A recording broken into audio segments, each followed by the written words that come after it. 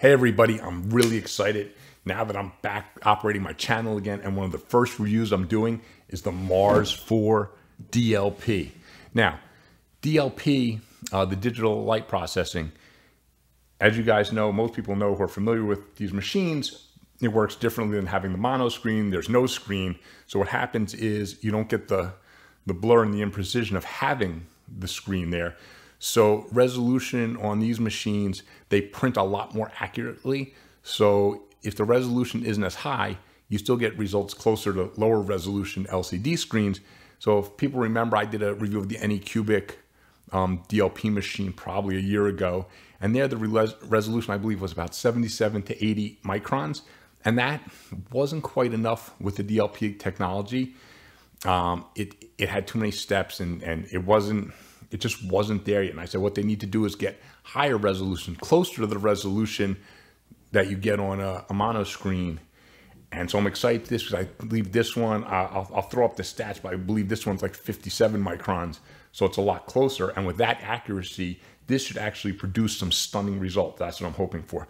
So in the box, we have the standard plastic cover. It is already pre-drilled if you want to work your own exhaust, I guess, into it. If you want to do fan system, which I've done in the past, but I don't really do anymore. So let me get that down. The machine itself, it's not that heavy. That only feels about 7 pounds. That means the housing is plastic here, metal. The arm is metal. That's good. Let's see what the let's see what the vat looks like. So the vat has 2 screws holding it in.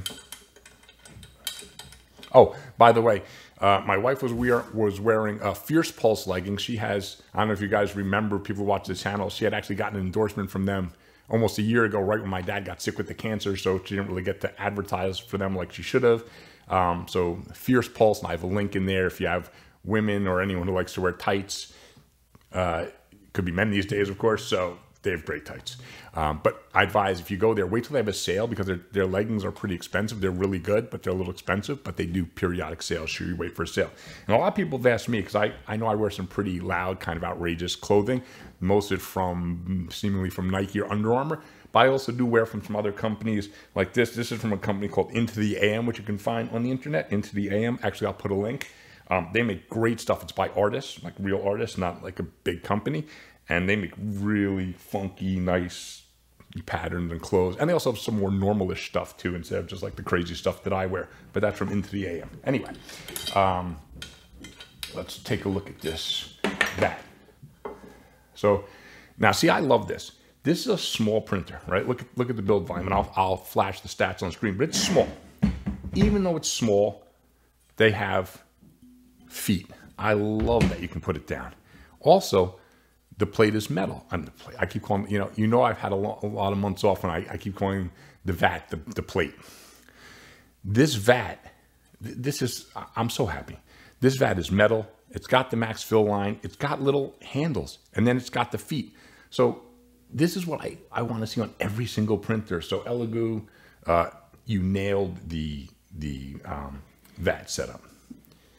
And even looking at the underside, yeah, those feet are nice and tall. Sits really nicely. You can just put it on any surface without worrying about that FEP. So that is really good to see. This is metal. Let me see.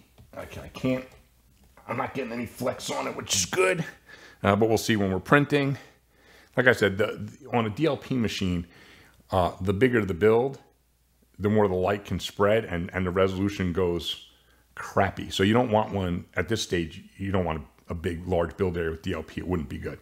So you got the standard ball joint that Elegoo likes to do, which still not my favorite. I actually prefer the 4 screws, although I know a lot of people tell me this is easier for them to level. It's just, if you don't really crank it tight, I've had instances where I felt like in removing a print, I kind of moved the build plate a little bit, which means you then have to re-level. With a 4 screw system, I feel like I never have to re-level. But with these, and if you do it tight enough, it's fine. But I've had it move on me a few times on other printers. So that's good. That's fine. Okay. What else was in here? We got an adapter in here. I don't need to open that. Got the standard user manual. You got a card which tells you how to level and can be used for the leveling. To me, eyeballing it, it looks a tiny little bit thicker than the paper I use, so I'm going to use paper. I always use paper. I've used, and I made a video on this, but I've used paper on every single printer I've ever leveled, and it's worked on every single printer I've ever tested, which is now, I think, over 50 or 60. I've never had a problem using just plain paper to level it. Oh, nice. This comes with a filter. Oh, and there's a plug here to plug in the filter. So one day I should test to see how well these filters work. I guess they do something, but it's nice that it comes with it. And then it comes with some leftover masks from COVID, gloves, your spatula, funnels, which are always good.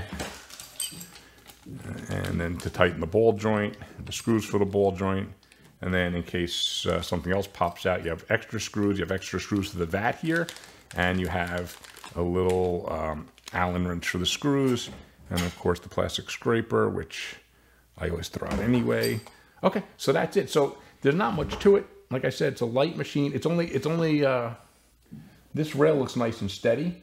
So I'm hoping that this is going to produce super duper accurate results. But as you guys know, for me, all the stuff that I just talked about goes out the window when I see how it prints. So that's what we have to check. I'll also, in the few seconds your time, you'll be looking at a light source test here as well to make sure that light is coming through nice and even. And we'll go from there. Let's look at that and let's look at the prints. I'm really excited to test this one out. So now let's take a look at the light source test. As you can see, light source was perfect here. Very even all the way to the edges. I found no inconsistencies in the lighting. So I kind of expected not to find any, and I didn't, so that was good. I was actually surprised how well this printed. Let's look at the pictures, up close, high-res photos. Here, I'm going to put on my nerd glasses to look at these up close, because I have to be honest, with the increased resolution, the last DLP I reviewed was the original Anycubic DLP, which was, I believe, 72 or 75 micron resolution.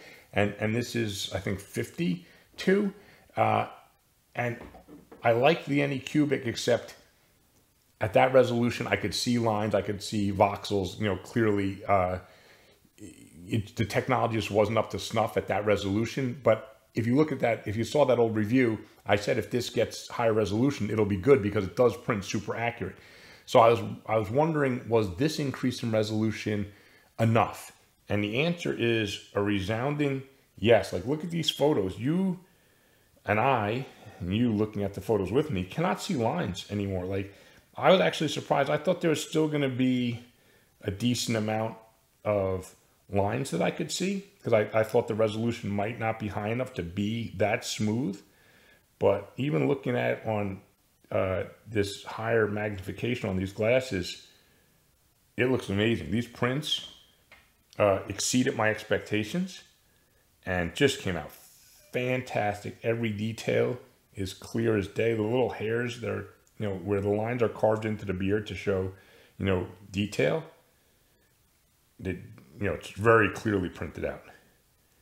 And like I said, I wasn't expecting it to be this smooth looking. I mean, these are really, really good looking prints. But I'm saying, you're looking at high res photos, so you can see, and the details, like on the Turtle Druid that we printed out here, every single scale, and these scales are small.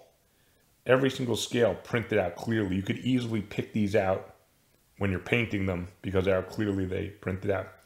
I mean, even the little lines on the teeth. I mean, this printed out amazing. Just looking at these, again, I'm amazed that I'm not seeing the layer lines that I thought I was going to see with this DLP printer. I mean, this is indistinguishable in many ways from the Sonic Mini 8K or Sonic Mini 8KS, which has a 22 micron resolution. So this 50 some odd micron resolution on the DLP is actually just as clear. And I'm trying to see, I really can't see lines, honestly. I mean, these results are actually a little better than I was expecting. And now what I'm really excited for, as good as this is, I mean, and again, you're looking at the prints with me, and these were all printed at 0.02 layer height, and I'll show my settings here. And then I printed this dwarf that I'm going to show now at 0.01 to see how it could handle, you know, 0.01. As you can see from the pictures, it's great. And on this one, you know, getting up close, there's no lines that I can see. It's really came out good. So I'm actually quite impressed with this DLP printer. I guess the only bugaboo on it right now for me is the price. It's more expensive than I think it's $500, but I think they have a sale going on. So I'll flash the current price, whatever it is, as I'm making this video. But this printer is fantastic, and I have to say, I am surprised. I already said that, I guess, but I'll say it again. I'm surprised how good it is. But what really makes me excited, because we know the DLP is more accurate than the mono screen in general. So a lower resolution on the DLP can equal a higher resolution on the mono screen. So what I'm really excited for, and I assume it's coming maybe in a year, maybe in 2 years, I don't know. But when they can get the resolution on the DLP down in the 20s, with the accuracy of DLP, I think, you know, the eye won't be able to see any better than that. So this is pretty exciting. And the other thing to keep in mind, for those of you who don't know, DLP, since it doesn't use the mono screen, it just projects the light from mirrors through just a regular glass, basically. You don't have the consumable. So instead of a printer lasting around 2,000 hours, you know, these are supposed to last 20,000 hours. So, you know, that's an advantage if you're worried about replacing screens. To be honest, though, my mono screens now are all past 2,000 hours, and I haven't had a mono screen go yet. So I'm actually waiting for my first mono screen to go so I can see how long it actually lasted. Right now, all my mono screens, the ones that I use a lot, have lasted more than 2,000 hours of printing, which I find is interesting, because normally things don't last as long as people tell you. They last shorter. Mine seem to be lasting longer, so I don't know. But anyway, back to this Mars 4 DLP. It's a great printer. This, I mean, I would have no problem recommending this to people. If someone said, hey, I don't want to deal with the mono screen or replacing anything, and I'm willing to pay a little more to get the DLP technology, you will not go wrong with this printer. And you know, again, you're looking at the prints with me. The prints are just fantastic. In fact, I want to when I get time, I would like to paint some of these DLP prints just to, you know, compare how they paint up compared to the mono screen. I have a feeling it's gonna be exactly the same, because with a high magnification glasses, I can't see any lines on these. So I'm pretty stoked about this printer. And overall, it's a well-made printer. It's thoughtful. It's got all the bells and whistles. Oh, I knocked the owl off his little stand. Even the little owl came out great. See in the pics. So anyway, that's it for this review. I like this printer a lot. I'm surprised by how much I like it. So the DLP technology has come far enough that someone like me who wants perfection in my minis can now use it. So I think it's pretty exciting. I'm working on, I just got in a Saturn III, so I'm excited to get a review of that going. So stay tuned to my channel. Hopefully within a week, I'll have done enough testing that I can post a review of that as well. So please like, please subscribe, please check out my other reviews, my resin reviews. I have a lot of resin I got in. I'm going to be doing some more resin reviews soon. So please stay tuned for that stuff, and happy 3D printing.